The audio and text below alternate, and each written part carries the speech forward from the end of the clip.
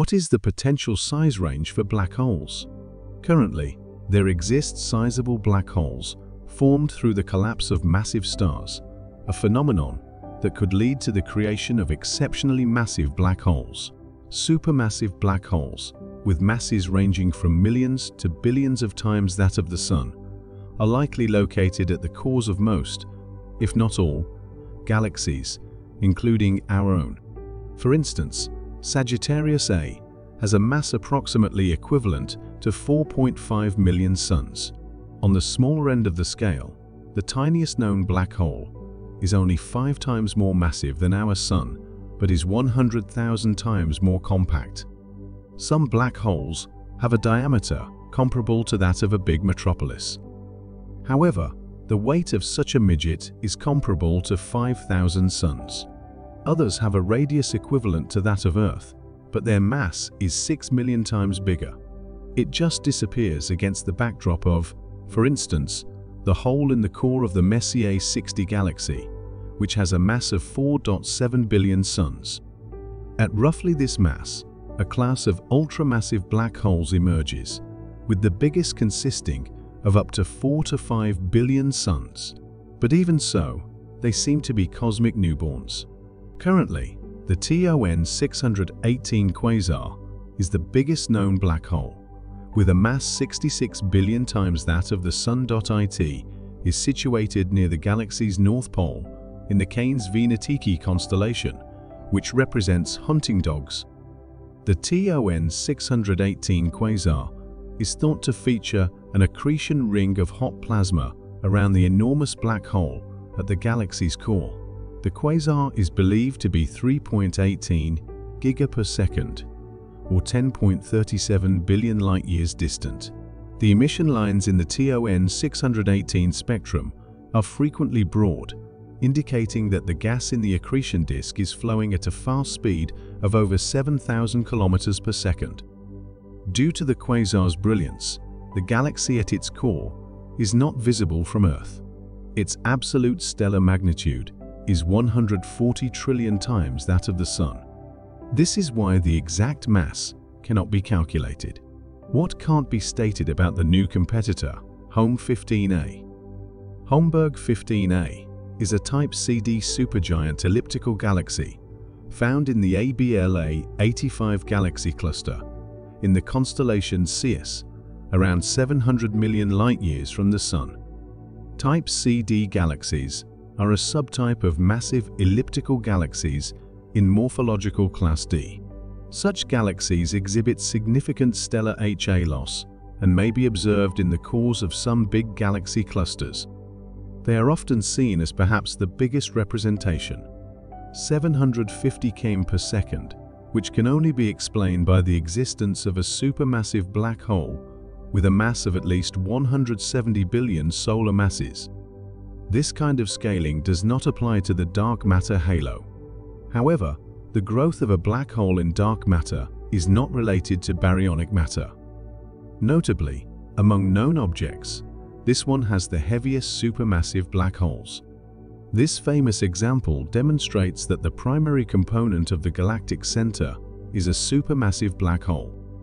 It has a radius of around 790 astronomical units and a mass of around 40 billion solar masses. Pluto, on the other hand, is about 39 light-years away, 5 astronomical units distant. However, the findings show that Home 15A emits so much gamma radiation that some experts estimate it to be 310 billion solar masses. How is this possible? Let us attempt to figure out this cosmos. Observations revealed that the distribution of star orbits was changing more toward tangential motion inside the core. However, the displacement is smaller than that seen in other elliptical galaxies with cores. This suggests that galaxies and black holes merged in the past. Astronomers discovered that the measured magnitude of tangential anisotropy and the form of the light profile are compatible. In a formation scenario, in which Home 15A is the result of the merger of two supergiant black holes, the masses of black holes in galaxies with cores that include Home 15A are proportionally scaled inversely with the brightness of the star's central surface and the density of the mass, respectively. That is exactly why black hole Home 15A has emerged as one of the biggest and most hungry supermassive black holes. The updated estimate of A. Its mass ranges from 40 to 310 billion solar masses, and its rate of matter accretion is believed to be 8,000 to 45,000 times greater than that of the Milky Way's black hole. If our galaxy's black hole accumulated that much stuff, it would have to devour 2/3 of the Milky Way's stars. Additional research will divulge the mysteries of this item, but nevertheless, the Home 15A black hole is the heaviest of all those identified so far. Currently, it is considered that there are only 3 kinds of black holes, ranging from the smallest to the biggest. The primordial or initial vision is in front of us, or relic black holes. These are the tiniest black holes formed during the universe's early growth. Clusters of stuff that formed as a result of the Big Bang's abnormalities are believed to collapse into black holes, while the remainder of the stuff grew. A black hole does not have to be very massive or hefty. Some primordial black holes may be far smaller than a proton, according to researchers. The second viewpoint. These are stellar mass black holes. They form when huge stars complete their life cycles. Take notice that black holes are only produced from stars with masses greater than the Sun's by 20-40 times. Gas accretion is another possible way for a star mass black hole to emerge. Accretion is the gathering of stuff from the surrounding space into a celestial body. Gas falls into a neutron star until its mass surpasses the maximum mass that neutron stars may have. In such cases, the neutron star will collapse into a low-mass black hole. Finally, there's the third type, supermassive black holes. These objects are considered to be in galaxies' cores. Their mass may be as much as 10 to the 9th power of the Sun. Among them is a gigantic hole in the middle of the Milky Way, weighing 4 million solar masses. It is said to have originated from a massive gas cloud. Into dark matter, or alternatively, is part of the initial generation of heavy stars that collapsed into primordial black holes before merging to form a single supermassive black hole. There is also a notion that supermassive black holes are situated in the heart of quasars, which are the least researched and most distant cosmic phenomena visible from Earth. Quasars are galactic nuclei that include a black hole at their core. Quasars are very bright and tiny in size. They can be seen from a distance of 10 billion light-years. These objects generate a significant quantity of energy over the electromagnetic spectrum, particularly in the infrared. It is exactly this kind of large black hole. However, there is currently no widely accepted hypothesis for the generation of black holes of this mass, such as the one in the core of Galaxy CID 947. Galaxy CID 947 is a rather ordinary galaxy.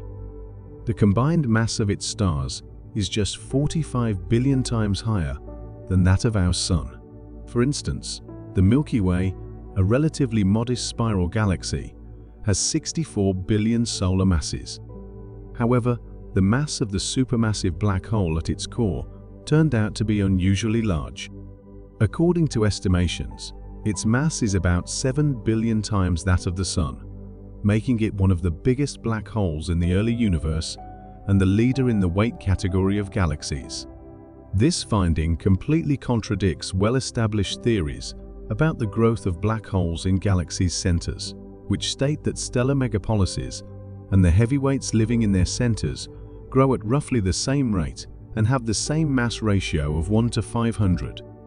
In the instance of CID 947, the black hole is barely 8 times as bright as the whole galaxy. This indicates that it was expanding far faster than the rest of the star megapolis, consuming almost all of the gas that dropped into CID 947 from the intergalactic environment, which was quite rich and dense in comparison to today. There is another strangeness. See, ID 947 has already surpassed its limit of development, yet new stars continue to form in the surrounding galaxy. This was previously thought to be impossible, since the black hole's radiation and the gas flows around it should hinder the formation of new stars. It turns out to be a bizarre contradiction, since a black hole both devours and encourages star formation. It is commonly understood that our cosmos has dimensions, or a set of location coordinates from which it may be measured. Dimensions include length, height, and breadth. In other words, they are measures that define the cosmos as we know it. Multi-dimensional space seems to be more concentrated in terms of information and energy capacity. A T1 place in space. A higher dimension may represent the concentrated knowledge of all the other levels of reality in the lower dimensions. Is it conceivable to locate the most inaccessible fourth dimension? And how does interaction with it alter our world? If we think about it long enough, we may be able to uncover the answers. Simply put, if you put a cube in front of you, you will not see its backside. Because perception is two-dimensional, if the cube starts to spin, the brain will recognize it as a cube. And yes, there is a backside. But what our brain understands is one thing, and how our eyes see it is another. If we had three-dimensional vision, we would see the cube from all sides at the same time, similar to how an airport scanner works. We would see all of space in its fullness, with nothing concealed from us. That is, we must observe from the outside, as if we were watching a movie or even our own dream, and sometimes critique ourselves from the sidelines. Indeed, if we lived in a two-dimensional environment on a flat plane, we would have to use our imagination to figure out how to transfer a rectangle away from the flat plane on which we reside. Well, understanding a four-dimensional space is likewise challenging for humans. A three-dimensional space is one in which, as previously stated, the location of a point is determined by three integers. Longitude, latitude, and altitude above sea level are used to represent an aircraft's location. In a four-dimensional space, an item is represented by four coordinates. A four-dimensional cube is formed by moving an ordinary cube in a direction that does not correspond to our three-dimensional space. It is difficult to describe and recognize where this path is or how to overcome our limitations. But use your imagination and engage in fantasies. So why not?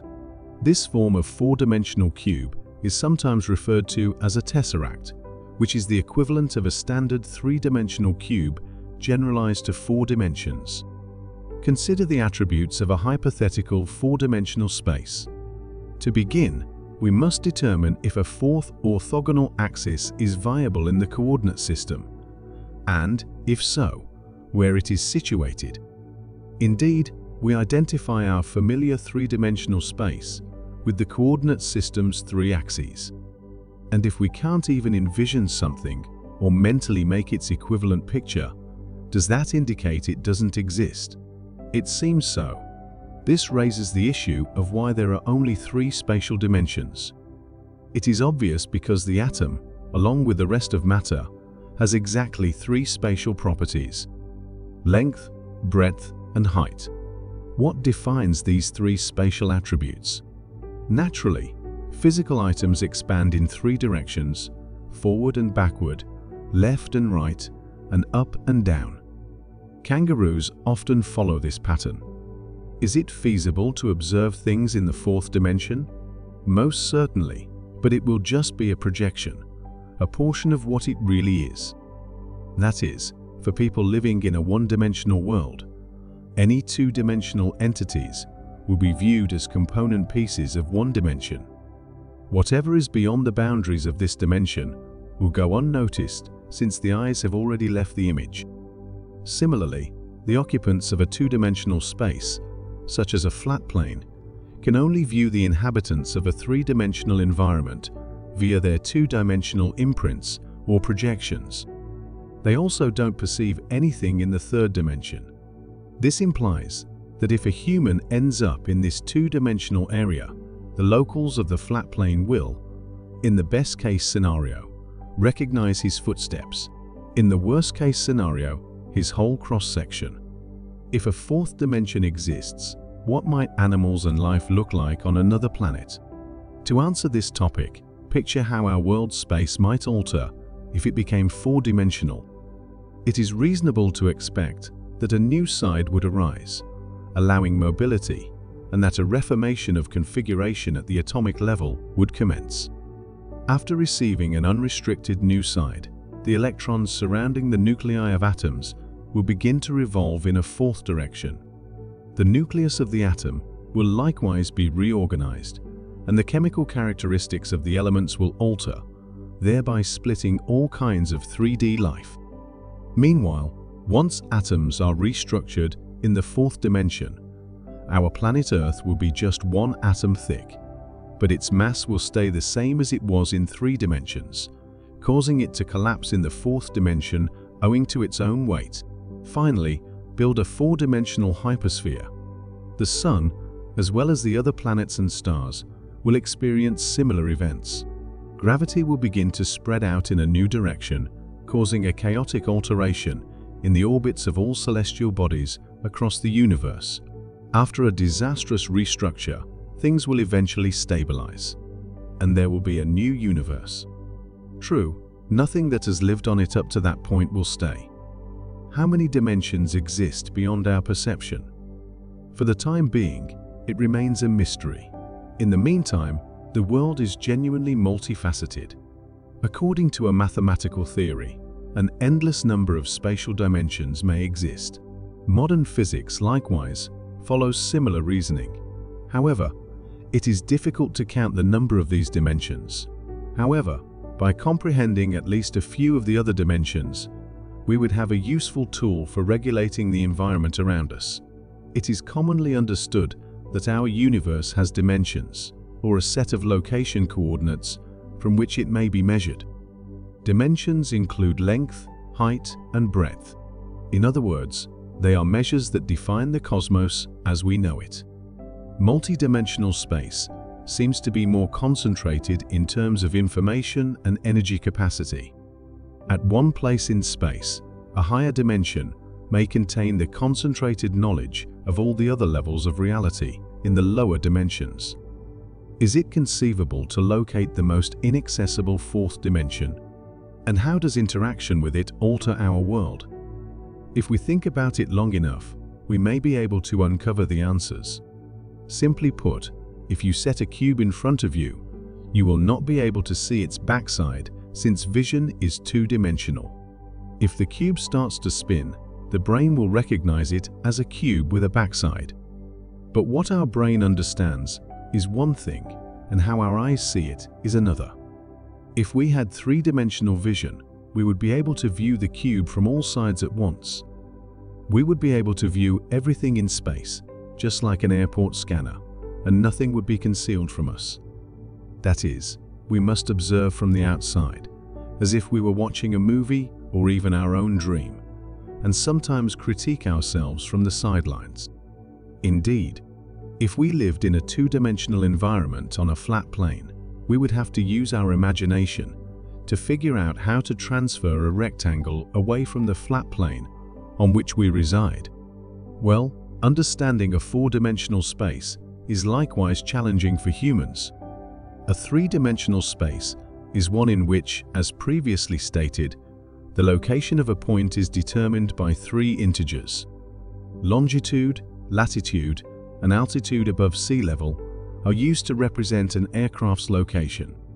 In a four-dimensional space, an item is represented by 4 coordinates.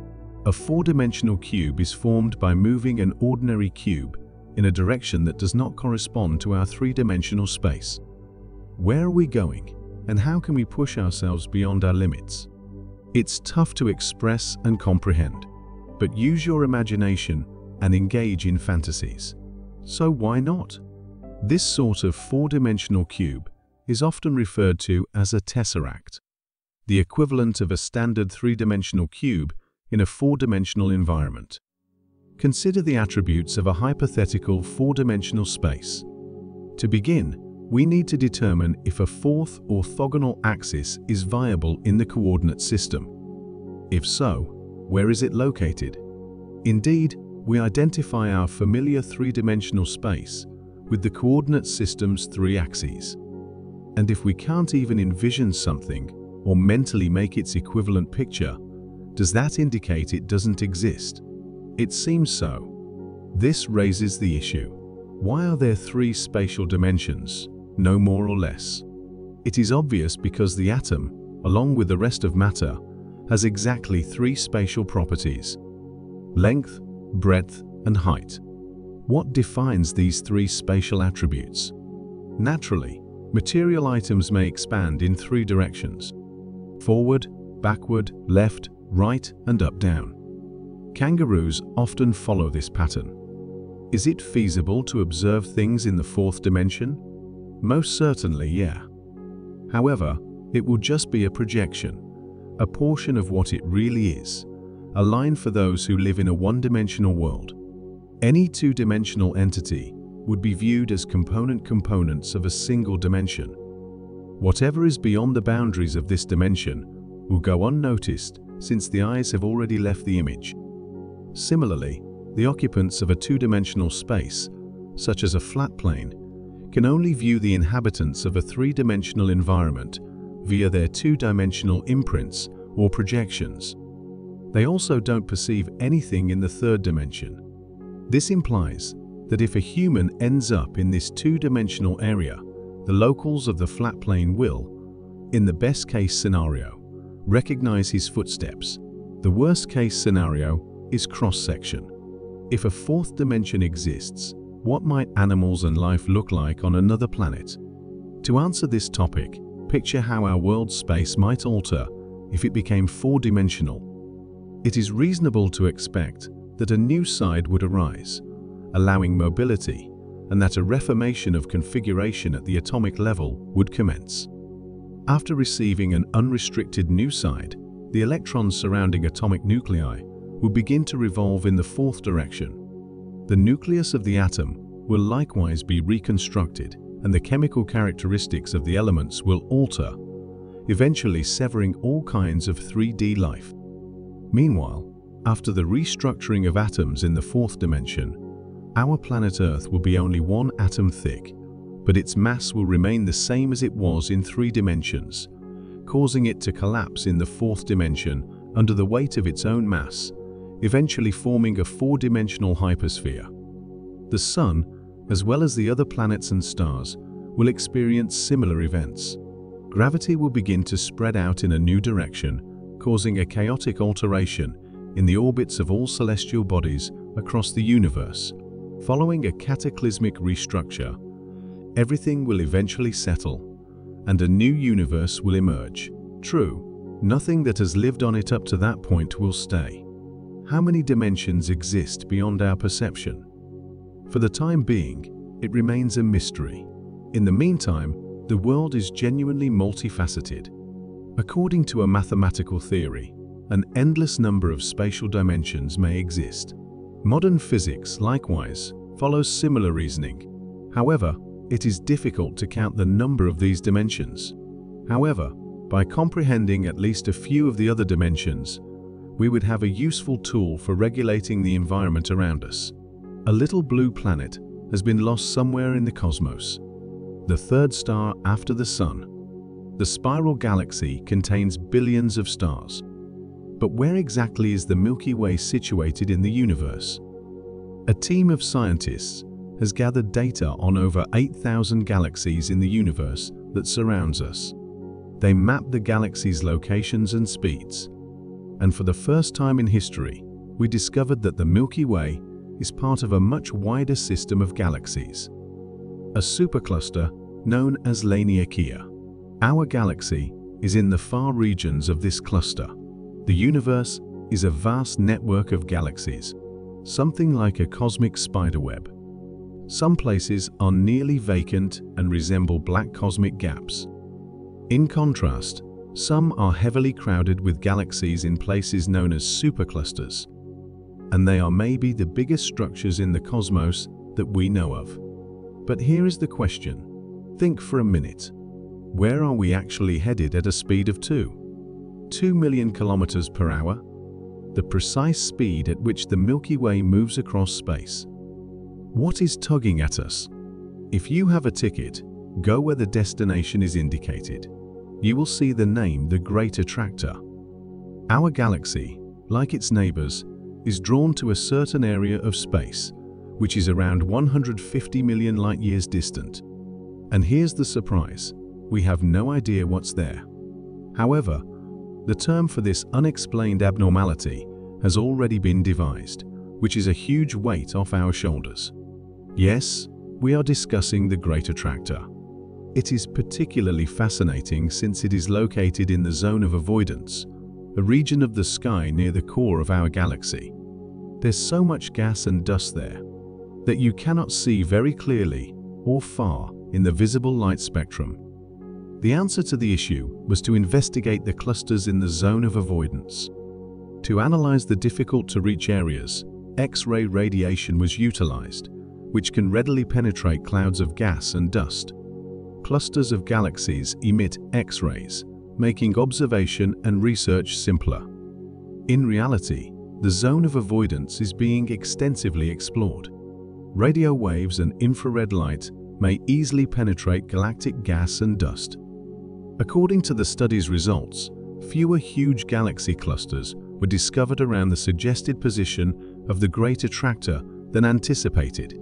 However, a gravitational anomaly at the core of the Great Attractor, the Abell 3627 cluster, was powerful enough to rip apart the spiral galaxy ESO 137001, better known as the Jellyfish Galaxy, in the constellation Triangulum Australis, or the Southern Triangle. Furthermore, when examining the zone of avoidance in greater depth, it was discovered that the Great Attractor is located near a massive supercluster of galaxies known as the Norma Cluster. Its mass is about 1.0 trillion times that of the Sun. It is made up of thousands of galaxies, and although the Norma Cluster is enormous and the local group's galaxies are drawn to it, they cannot completely explain the movement of the local group's galaxies, since the mass of the Great Attractor is insufficient to provide such an attraction. Research was undertaken, and it was shown that the Great Attractor accounts for just 44% of the speed of the small group's travel. The remainder are related to the dark flow, in which a major portion of the local universe, including the Great Attractor itself, moves in the direction of another item. Continuing their investigation, scientists at the University of Hawaii found an even larger cluster of galaxies at a distance of more than 600 million light-years from the Milky Way, well beyond the Great Attractor. This refers to the Shapley supercluster, which contains over 8,000 galaxies and has a mass of more than 10 million billion suns, 10 times that of the Norma cluster in the Great Attractor area. The Shapley supercluster is the most massive of the 220 known superclusters of galaxies in the observable universe, and after reaching the region of the Great Attractor, the Milky Way, as a part of the entire local group, will most likely continue on to the larger object, namely the Shapley supercluster. As usual, logical issues emerge. What will happen to Earth? What awaits humanity? In reality, no one understands what this may signify, much less whether our planet is in danger. Astronomers believe it will take a few more years to understand more about this oddity. Some experts do not see it as a danger, while others believe that all galaxies and clusters will combine into bigger and larger superclusters, and that is how the universe will logically end, with the Big Crunch. This may possibly come from the expansion that occurred after the Big Bang.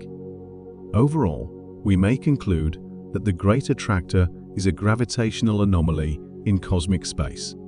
In actuality, it is a collection of several galaxies that have formed and are hidden far away. As a result, a huge mass attracts other things more strongly, including you and me. What do you think of the Great Attractor? And what are your aspirations for discovering anything new in this area of space, where our tiny blue planet is rapidly moving? However, since we reside inside the Milky Way, determining the geometry of our galaxy's halo is difficult. It is assumed that the halo of Andromeda in the Milky Way is remarkably similar. These two galaxies are very similar in both size and appearance. According to modeling of the galaxy's trajectory, they are both on the verge of colliding and merging to create a huge elliptical, approximately 5 billion years. However, their feeble halos have already made contact with one another. Thus, we might conclude that the merger, however minor, has already started. And there is no force that can halt this merger, but the issue is what happens to the galaxies if they are seen from the side. In a collision, giant galaxies swallow smaller ones completely, and it has no effect on their structure. When galaxies are similar in size, such as the Milky Way, Andromeda's structure collapses as a result of their collision. A handful of stars will be evicted from their galaxy. Others will be sucked away when supermassive black holes merge. At the same time, the stunning spiral structures of both galaxies will be broken. They will be replaced by a new massive elliptical galaxy. These types of mergers may cause a slight increase in star creation. The collision of galaxies produces massive hydrogen clouds, which may cause a sequence of gravitational collapses. Furthermore, such mergers might cause galaxies to age prematurely since the majority of the gas is converted into stars. After a period of rapid star production, galaxies run out of fuel. Supernovae are the explosions of the brightest and youngest stars, and all that remains are the ancient, frigid, crimson stars that last a very long time. This explains why huge elliptical galaxies formed by collisions have so many hot stars, but so few active star-forming areas. By the way, when black holes merge, orbital energy is passed to the stars, which then travel to higher orbits over millions of years. When two black holes get within a light year of each other, they begin to release gravitational waves. The gas absorbed by the united black hole may generate a blazing quasar or active nucleus at the core of the reconstructed galaxy.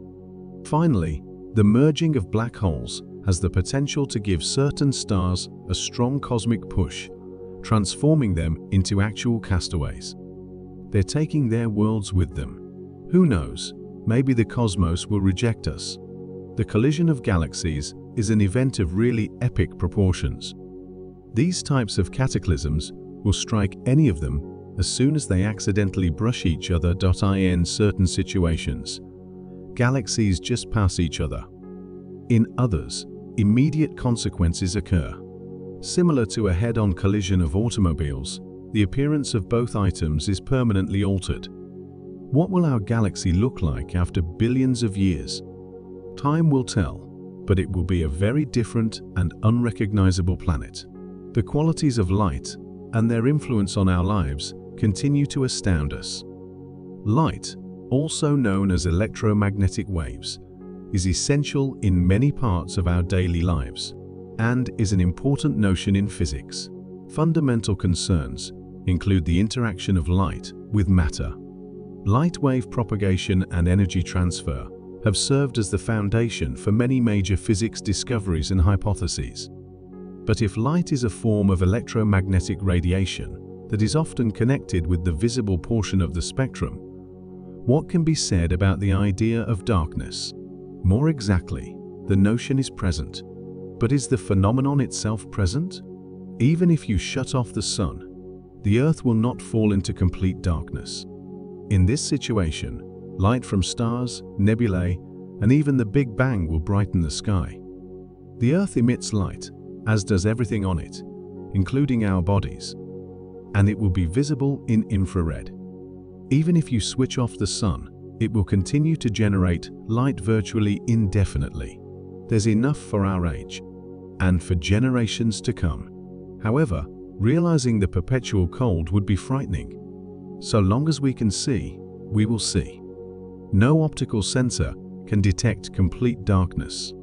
Consider black holes, the darkest of the alleged things. According to certain ideas, they can also release a small amount of light. In physics, unlike in the domain of human connections, light always overcomes darkness. Electromagnetic waves are a collection of alternating electric and magnetic fields that travel across space with a defined frequency and wavelength. In addition to visible light, electromagnetic radiation comprises radio waves, microwaves, infrared, ultraviolet, X-rays, and gamma rays. Yes, light is crucial in physics because it interacts with matter and changes its characteristics. When light particles or photons are absorbed, atoms and molecules migrate to higher energy levels, which may result in chemical reactions, thermal radiation, changes in the state of matter, and nuclear processes. Where does light really originate from? Consider how the sun emits light. Numerous chemical and thermonuclear events occur in our star, each accompanied by the emission of light quanta. When two hydrogen atoms meet, they merge to produce a single atom, deuterium, which is lighter than the atoms from which it was formed, and the excess energy is released as a photon. Deuterium, in turn, joins another hydrogen atom, helium. Three are created, and one more photon is released. When two helium atoms meet, three atoms form. Helium. Three helium atoms collide. 2 hydrogen atoms and one more photon are created. So, from 4 hydrogen atoms, the sun generates 1 helium atom and 3 photons. And it is just from one chain of processes. Each photon carries a significant amount of energy and travels within the sun for tens of thousands or millions of years, hitting atoms, heating the sun and converting it into thousands of photons with less energy and frequency, visible to the eye. Sooner or later, these photons fly out of the sun and embark on a long and sorrowful trip across space. Some of them arrive on Earth, giving us light and warmth. So, what are the physical properties of light? First, there is speed, one of the most significant basic constants in physics. In a vacuum, it equals roughly 300,000 kilometers per second. How about the speed of darkness? How quickly will the ominous darkness fall over us? The simplest explanation is that the speed of darkness is equal to the speed of light. Turn off the sun, and the sky will be black in 8 minutes. The speed of propagation, which was formerly known as the speed of light, is not necessarily the determining factor. The shadow that falls over the landscape is cast by objects, and the shape of those items, as well as their distance from them, dictate how quickly it falls. An example: a spinning lighthouse searchlight illuminates the area at regular intervals. However, as one moves away from the lighthouse, the pace at which the surroundings dull increases. If you go far enough away from the lighthouse, the shadow will catch up with you quicker than light travels. Isn't that correct? For example, neutron stars in space exhibit the same behavior. In other words, the speed of light will only result in a delay. Even if the beacon is pointing straight at you, you will see the light. Not instantly, but with a wait. However, this will have no influence on the sequence of events that you will see. In your place. In any event, you've been discovered and have nowhere to go. Furthermore, light has an intrinsic wavelength. The visible light spectrum is the portion of the electromagnetic spectrum visible to the human eye. The cone-shaped cells in our eyes function as receivers, tuned to wavelengths in this small region of the spectrum. Other sections of the spectrum have wavelengths that are too big, too tiny, or too energetic for humans to detect. When things get hotter, they produce energy, which is dominated by shorter wavelengths and changes color in front of our eyes. A blowtorch's flame changes color from reddish to blue when the temperature is increased. In the same manner, the hue of stars indicates their warmth. Because of its 50-degree surface temperature, Our sun produces more yellow light than any other. 500 and D key. If the sun's surface were cooler, say 3,000 decades, it would appear reddish, similar to the star Betelgeuse. If the sun were hotter, approximately 12,000 degrees, it would appear blue, similar to the star Rigel. Light interacts with matter in three main ways: reflection, refraction, and absorption. Let's look at each of them in more detail. Reflection is the process by which light reflected from things contacts the flat surface of a mirror and is reflected back, creating a picture of the item. That is, the angle of incident light equals the angle of reflection. Furthermore, refraction of light is the phenomenon in which light rays change direction while moving from one medium to another. Because of the differences in densities, things in water look displaced or deformed when compared to their location in the air. This is why faces in the sea are so unsettling. Finally, absorption is the process by which light that strikes the surface of an object is turned into another kind of energy, such as heat. This results from the interaction of light waves with material particles. For example, when an item is irradiated with blue light, it may absorb all of the blue waves, while reflecting red and green waves. As a consequence, the item will seem green. Red will seem greenish. Red. This explains why items have certain hues. They absorb certain light waves while reflecting others. This is not the work of sorcerers. So, the combination of these three processes impacts how we perceive light and things in our surroundings. Reflection and refraction create the pictures we perceive, while absorption controls their hue and brightness. Darkness, in contrast to light, is a relative condition rather than a physical category. It is not even that. It is a subjective assessment of the condition. Photons may or may not reflect. Retinal cells may activate memory processes, but they cannot explain the sensory sensation of darkness. Just as waves cannot be represented by anything other than our perception of color or sound, our subjective experiences vary with time, yet the individual components of those experiences exist outside of time. And in this sense, darkness has no speed. What exactly is speed, and does it even exist? It assumes in advance the existence of a place in which it may be measured. However, in the domain of quantum physics, where common conceptions of conventional physics are often rendered worthless, it is considered that space itself is a derivative of a more basic level of reality in which there are no such concepts as location. Neither distance nor speed are relevant. In conclusion, let us attempt to draw some conclusions and illustrate how significant and interconnected all of the qualities of light are. We already understand the fundamental features of light. It is a kind of electromagnetic radiation made up of photons that may travel at a constant speed across a vacuum. At the same time, light is often characterized as having dual characteristics, resembling both waves and particles. This odd trait is not only stunning and shocking, but it also holds the key to understanding basic phenomena in quantum physics. In addition, light may exhibit interference, diffraction, and polarization. Light is also very important, not just on our planet, but across the whole cosmos. Light is a genuine magical phenomenon due to its power to carry information from the great reaches of space, establish circumstances for life on Earth, and act as a tool for studying and comprehending the world around us. Light provided us with the capacity to see and sense our environment. It enables us to appreciate the beauty of nature, identify colors and forms, and improve social connection and communication. Thus, whatever light is by nature, it is one of the most incredible phenomena ever found by humans.